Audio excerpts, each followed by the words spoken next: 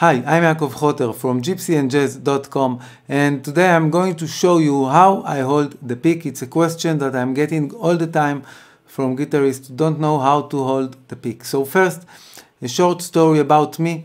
I used to pick with a lot of different ways. I used to hold the pick like Pat Metheny and play like that, and then like Wes Montgomery, I just play with my thumb, and then I got into a John Mclaughlin period, and I really adapt his way of his technique and how he holds the pick. And of course, when I played rock and blues, you need, to lean here and to play the alternate picking. So I tried it all, and I never felt like this is exactly my thing until I got to the rest stroke picking.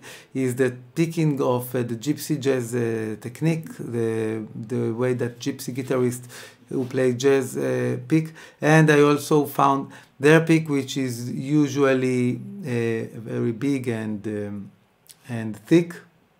And when I learned this technique, it really changed the way I play. I really love the sound. It's the same technique that I play when I play oud. It's a technique that helps you get the maximum sound of your guitar. So I think that you can implement the way I hold the pick to any other picking method. But in the Gypsy jazz picking, we play with a floating hand. It means that my hand is not, I don't touch the guitar body when I play, right? I'm not leaning on the guitar or here. I'm floating and I'm letting the strings ring.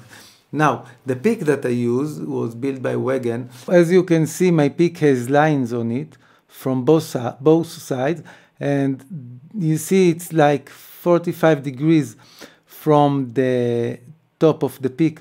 And if you follow these lines, and you can imagine them on your pick, and you follow these lines with your index and thumb in each side of the pick, you will get the following shape. Here, my thumb goes to one direction, my index finger goes to the second direction, and the pick is in the middle.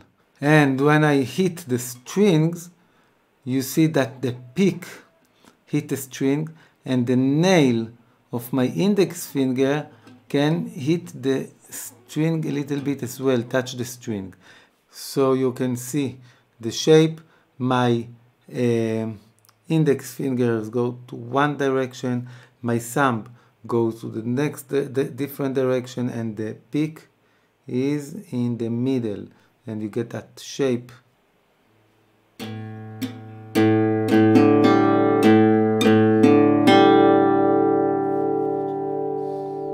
Now I hope it helped you to understand how to hold the pick.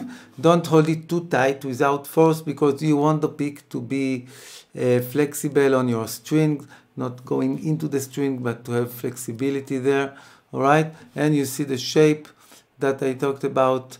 You have one finger, you have the thumb, and the pick is in the middle. And my hand is a little bit, slightly bent, so there is freedom, and that's how I hold the pick. I hope you enjoyed it. Write me your comment below, and don't forget to subscribe to my channel so you won't miss any of my other lessons. Cheers.